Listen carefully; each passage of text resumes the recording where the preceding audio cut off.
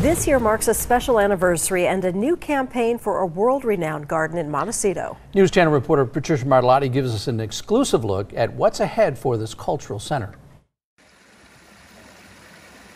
In a time of chaos, visitors from around the world are coming to a place of tranquility. I mean, it's just beautiful, and I feel like it is clearly a work of love from the families that have invested in this space. A space spanning 37 acres of lush gardens tucked away in the hillside of Montecito. Lotusland has attracted more than 500,000 visitors for several decades, 30 years to be exact.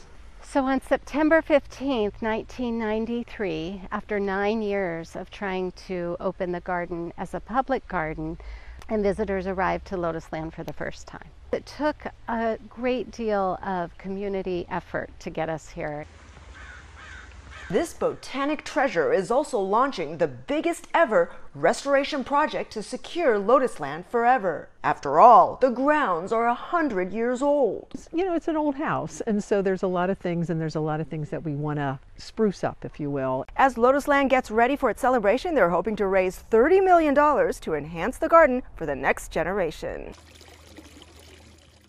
This represents lotuses, and they were all the way around this pond, and due to time and weather and other things, people may be stepping on them or whatever. So this is one of the areas that we feel need to be a little bit spruced up, need a little loving. We did the garden a la Madame. Directors of Lotusland believe the historic site has also become a forefront of practicing sustainable horticulture. The several thousand fourth graders that get to come in during their botany classes.